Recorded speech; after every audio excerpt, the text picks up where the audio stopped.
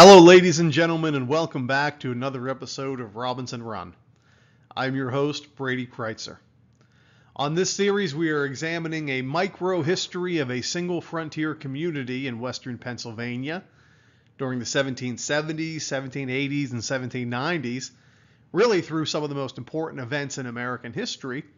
And we're trying to see what we can learn about early America through the experience of just one small community of people. That community of people is, of course, as the show is called, Robinson Run. Now, on the map in front of us, we have an image of modern western Pennsylvania. And you can see Allegheny County labeled there in the center with a white star for Pittsburgh. And you can see a red star directly beside it, and that is the approximate location of Robinson Run. Beneath it, you can see Washington County, and the white star there is the county seat, Washington, as well. Believe it or not, really until 1781, Washington County, Pennsylvania did not exist. The area of Robinson Run was adjusted based on how we understand the modern borders. So what I'm saying is in 1781, Washington County, Pennsylvania is created, but the borders are not the same. Robinson Run, even though today it's really in almost the center west of Allegheny County, was in Washington County. So the people that live there, especially the people we've met and we've been introduced to, Gabriel Walker, Isaac Walker, James Ewing. In the future, we're going to meet Joseph Scott. They are technically living in Washington County at the time. So what I'm trying to say is the modern borders and boundaries do not apply, but Robinson Run as a creek is still there, Pittsburgh's still there, and of course Washington is still there too. Now, most of these men, as we've mentioned, will move to Robinson Run from Lancaster County, Pennsylvania, Octorara Township, in the 1770s. But circumstances change pretty drastically in America in about 1775 because the American Revolution begins. And I know we like to think of the American Revolution as us versus them, big American armies versus big British armies. But the reality is here in the West, it was much more akin to a civil war than it was an imperial struggle. Brutal, hand-to-hand, knife-to-knife combat between communities, and that includes, yes, settler communities and Native American communities. So when we look at how the revolution would affect the average people here in the West, that's where I do a lot of my own research. These are the kind of things that I look at, and this is what I hope to find here at Robinson Run.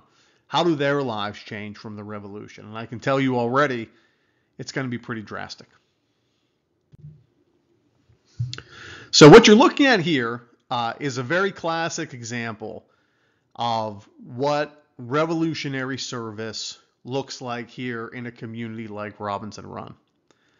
For the most part here in the West, and I know we don't think of Western Pennsylvania as the West, like Utah or Nevada, but we were the first West. Here in the West, that is west of the Appalachian Mountains, a lot of service was far more personal than it was arranged in your typical military experience.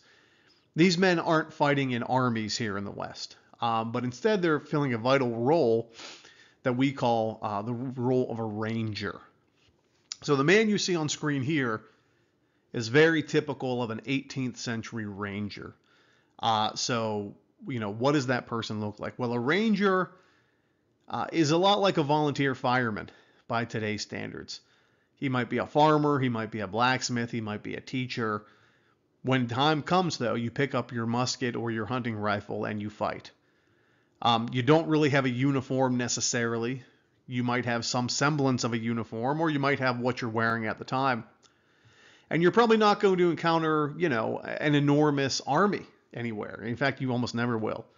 A ranger's job is to patrol the frontier for hostile Native American raiders. Native American attacks often came in the form of ambushes, suddenly and out of nowhere. It's part of what made them so unsettling was You never knew when one was right around the corner.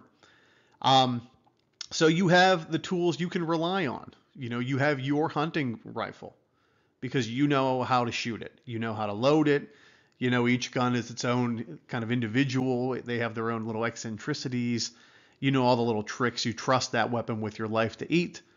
So you trust that weapon with your life to fight. Um, you do arrange yourself into what we think of as companies, battalions, but this is what we call militia service. It's not regular army service. So some of the things men in the West would do in their services, again, they would patrol areas where the normal army couldn't reach. For example, in the American Revolution, the western headquarters of the Continental Army was Fort Pitt in downtown Pittsburgh. That was the base of operations for the whole Continental Army here in the West. And they could patrol the areas around the city pretty well. They couldn't patrol the creeks and the valleys and the back country at all. And that's where they were in regular communication with these ranger units or these militia units. So that's kind of the world that men like our Robinson Run crew fit into. They are here on their own. They don't necessarily care much for outside influence over their lives. They protect and defend their own too. So that's the kind of experience of the ranger. Here's a good example of a typical ranger experience.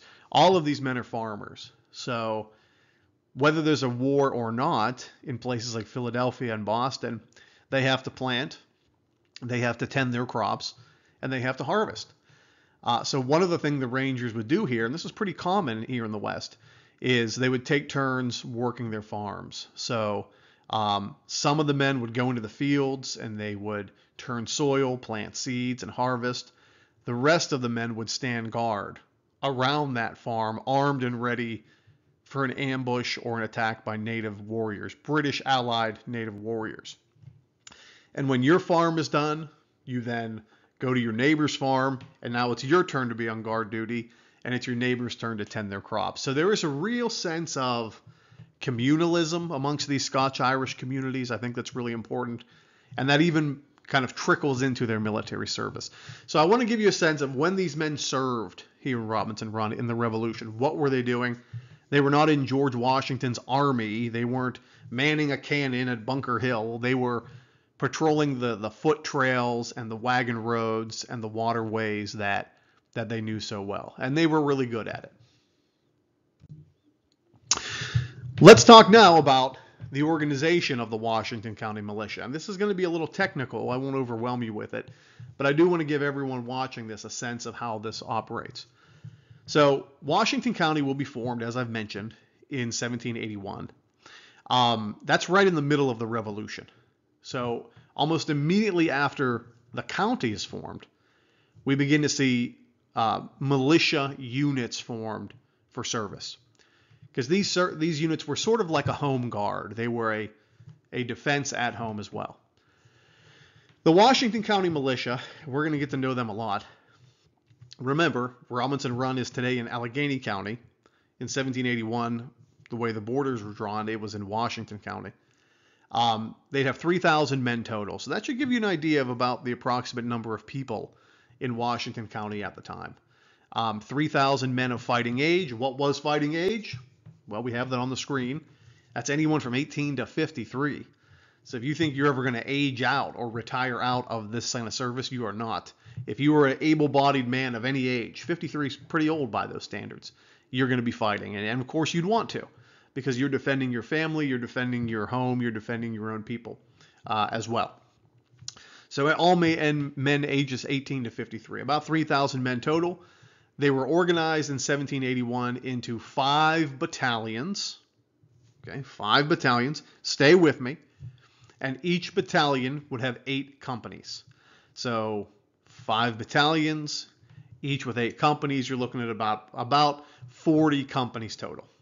And that's how it begins. Okay, that's not going to be the rule throughout the war.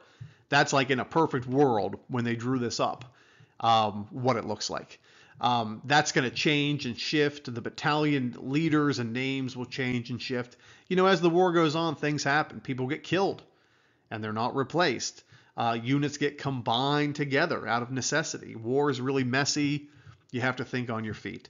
So again, in the beginning, perfect world scenario, 3,000 men, about 40 companies, 5 battalions, 8 companies each.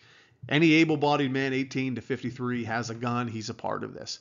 Our Robinson Run crew is going to fit very neatly into this world. So let's take a look and see where they are.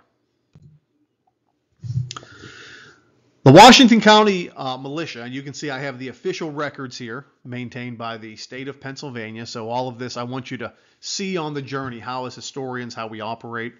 I wanted to, again, make this real for you. As a professional historian, again, I have certain knowledge of where sources are, and I really want to take you into that because a lot of people don't know how we do this. So here we have the official formation date of the Washington County Militia, April of 1781. It will be organized under the command of a man named James Marshall in all of Washington County. He's the head honcho. Beneath him are several what we'll call sub-lieutenants. And these are names you're all going to know, especially if you live here in Western Pennsylvania. Amongst these lieutenants, you have John Cannon, as in Cannonsburg, PA. John Cannon was George Washington's land agent in Western Pennsylvania. He was responsible for selling, arranging, finalizing all of George Washington's real estate transactions.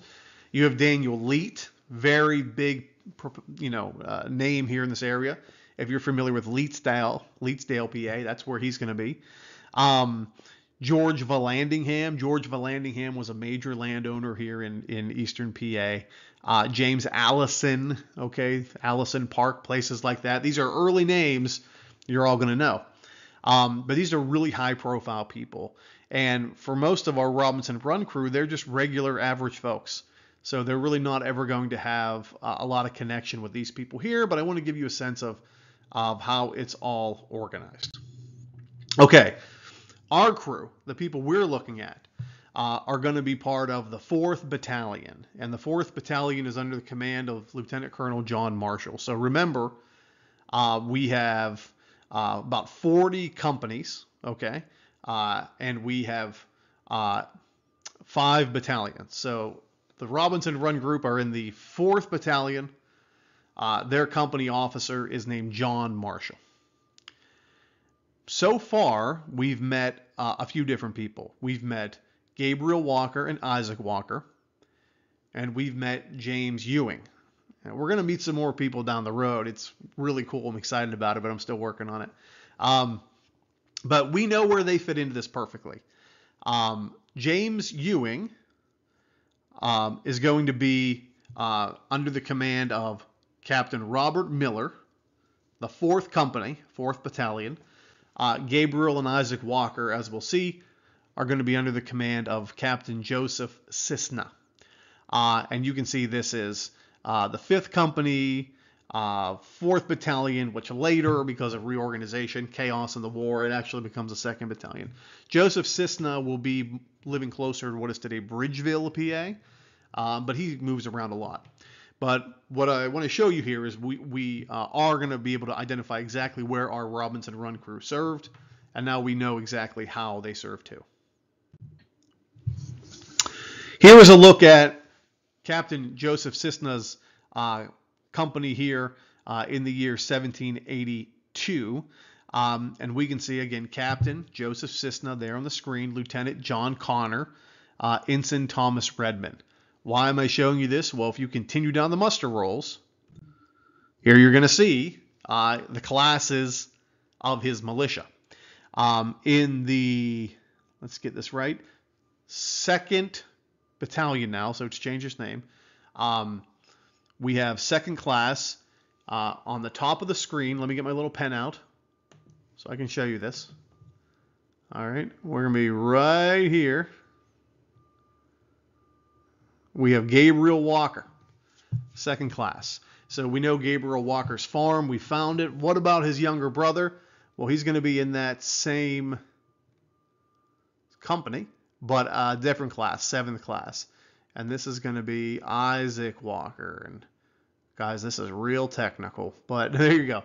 So there we have Gabriel Walker and Isaac Walker in Joseph Cisna's company. Now you'll notice they're in different classes, second class and seventh class. Why would they do that? Well, they're brothers, remember. So if you've seen Saving Private Ryan, you know there's always military consideration for moving family members out of immediate units. You know, if one of these units, if one of these classes is overrun and destroyed by British allied native warriors, you don't want both brothers to die. You want to give them at least a little bit of space there. So we can see here in this group, both Walker brothers, Gabriel, the older man, now in his late 40s, Isaac Walker, only in his 30s. They are both serving as rangers in the Washington County Militia.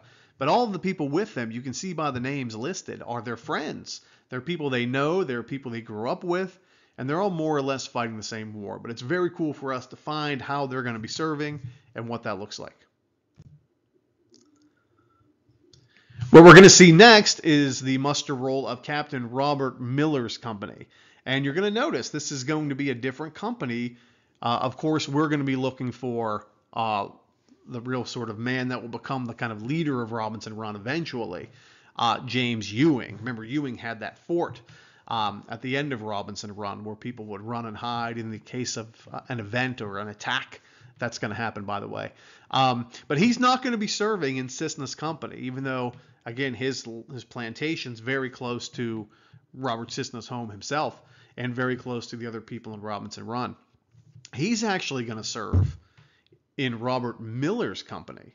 And we can fast forward to there again. And there we can see, I'll get out my magic pen, James Ewing. Remember when we first met James Ewing? James Ewing was living in what is today Moon Township, Pennsylvania. So at this point in the Revolution, he's a major landowner. He owns land kind of everywhere. Of course, along Robinson Run, he still owns his mill in Moon Township. He owns land in Cecil Township. He's actually going to be serving in the Cecil Township crew here. And again, there's a lot of reasons that go into that. Some are probably personal. Where does he want to go? Where does he want to be? It's hard to say. But James Ewing is serving. He's not serving with the Robinson Run group.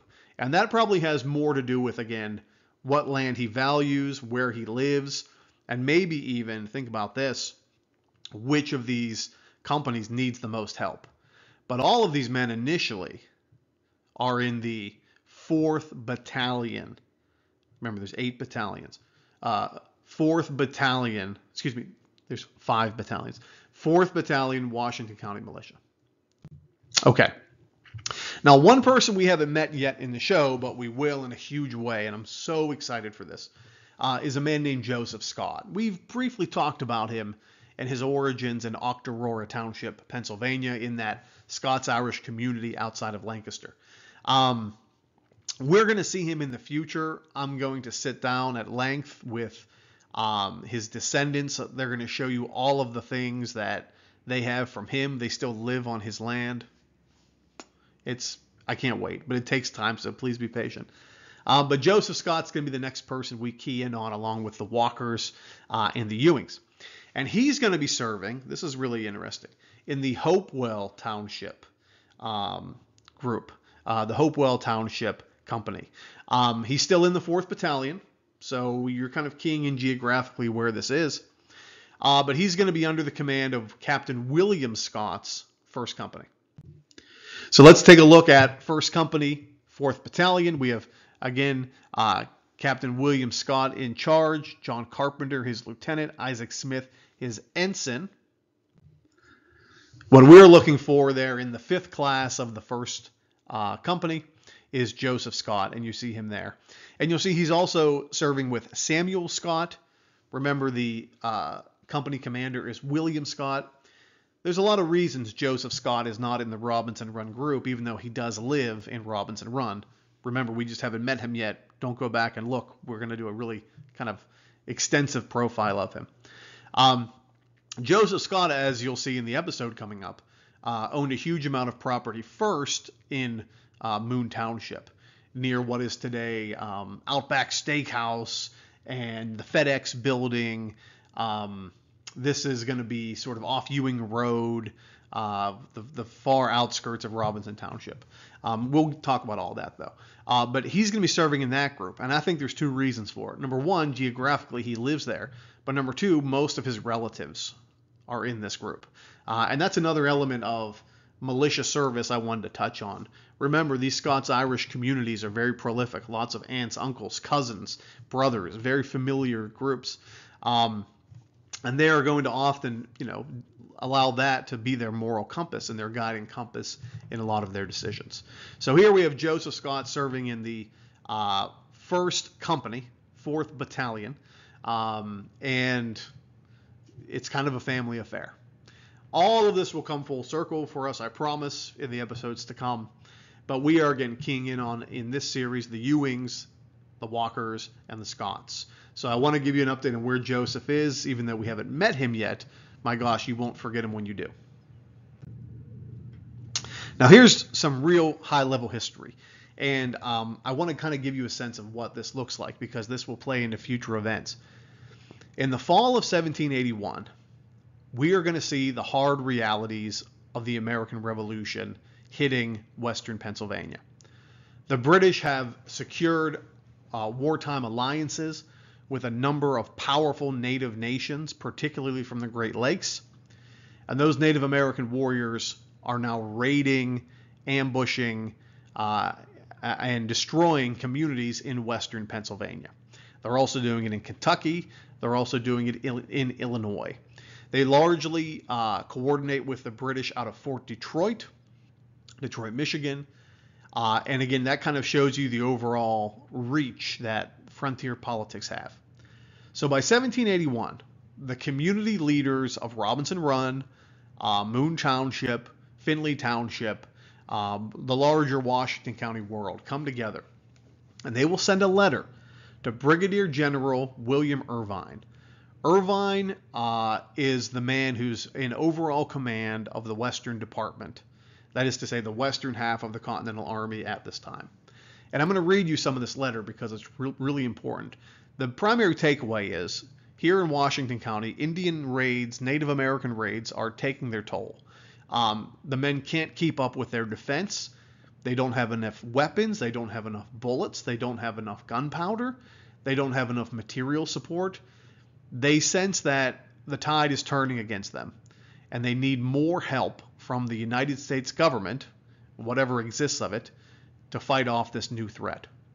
They write the letter to Brigadier General Irvine in Fort Pitt, and they want him to forward this to Congress in Philadelphia. And it's this impassioned pleading letter I'd encourage you to look up, begging for support. So let me read some of this to you. We who have the honor of addressing you are a number of the inhabitants of the Western country who have been from the earliest period of the war attached to the cause of America, and amongst whom a full proportion of troops were raised and sent to fight the campaigns against the British foe. Yet living as it were on the ends of the American earth, I love that. They call Robinson Run, they call Western PA the ends of the American earth. We seem to have been to a great degree neglected by brethren beyond the mountains, who have left us exposed to the misdeeds of the savages of the wilderness. Pretty impassioned speech here.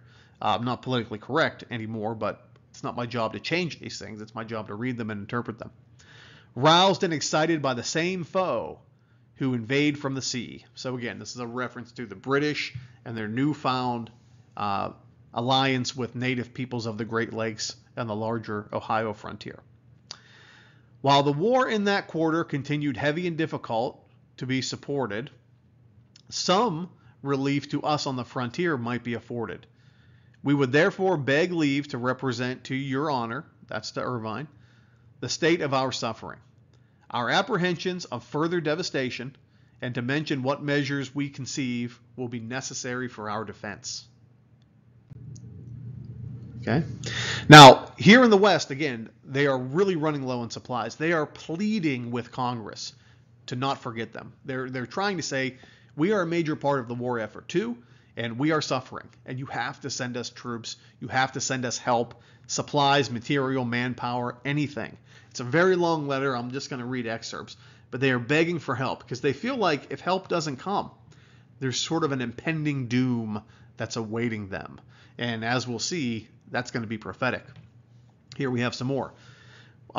We have intelligence by prisoners who have made their escape from the different parts of the Indian country that flush with the success of murder and butchery in our settlements, in which hundreds of families have been cut to pieces, many carried off in the course of the past years, and more especially in the preceding summer, the savages of the northward, westward, and southward are making the most industrious preparations for war, and meditate early in the ensuing spring and ever.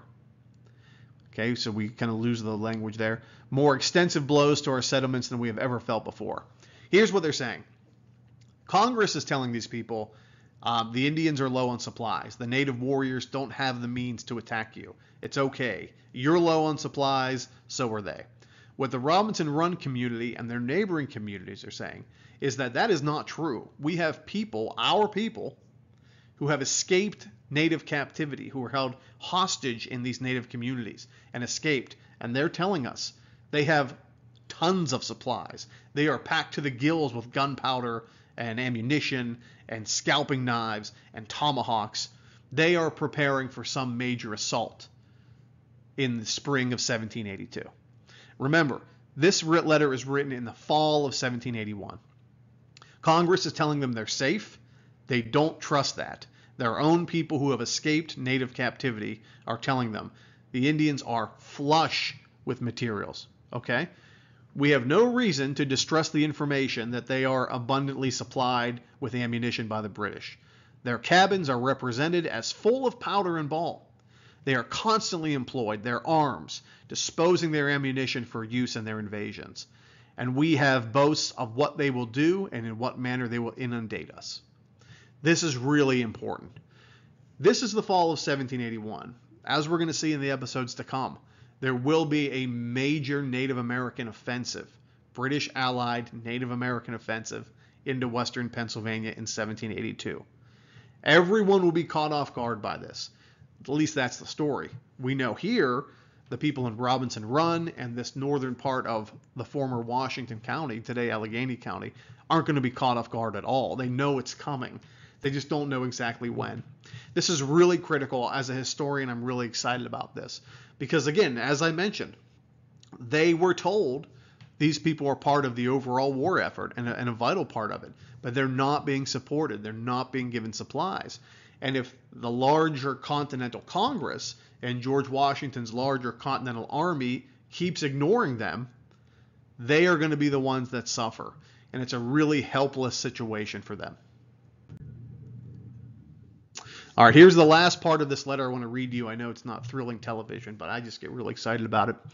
On this representation, we have the honor to lay before you. We hope our brethren beyond the mountains will be engaged to give us guidance, and they will come under what it is to see our fellow men, our helpless women and children, every week and hour in their houses, in their fields, lying hacked by the tomahawk, scalped and hurting, their throats cut by the knife of the savages.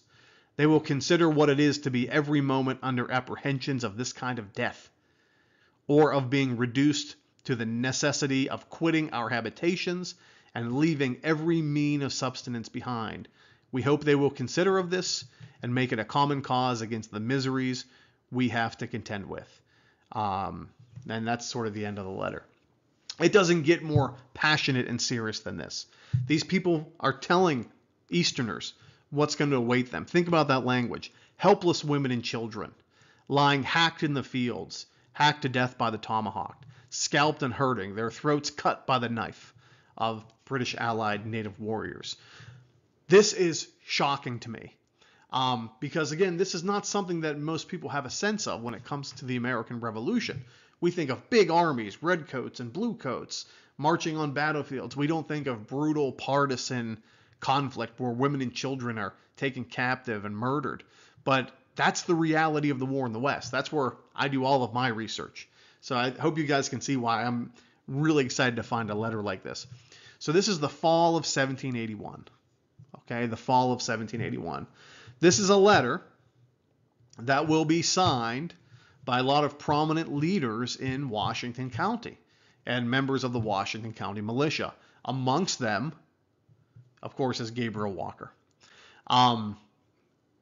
You will not believe the violent destruction that is about to befall these people. I'll tell you just in advance, in the spring of 1782, Robinson Run, the communities we've been studying, will be completely annihilated by British allied native attacks. And here in 1781, these poor people are pouring their hearts out, begging for support that will never come. So they're going to hold on to this animosity. They're going to be ignored. The support will never come. The Continental Congress never even writes them back. And that's going to fester over the next decade. That distrust of the government, that dislike, that feeling of being rejected or ignored, all of this is going to come to a head in the episodes to come. So I'm really excited to share this with you as always. We're making episodes every week, so stay tuned. As always, if you have questions, comments, if you have helpful anecdotes, family history in this area, please reach out to me. You can find me on Facebook. You can find me on Twitter and Instagram, and of course, you can send me a link here on YouTube. Anything you want. BradyKreitzer.com. Find me any way you can. Let's build this project together. All right. See you next time.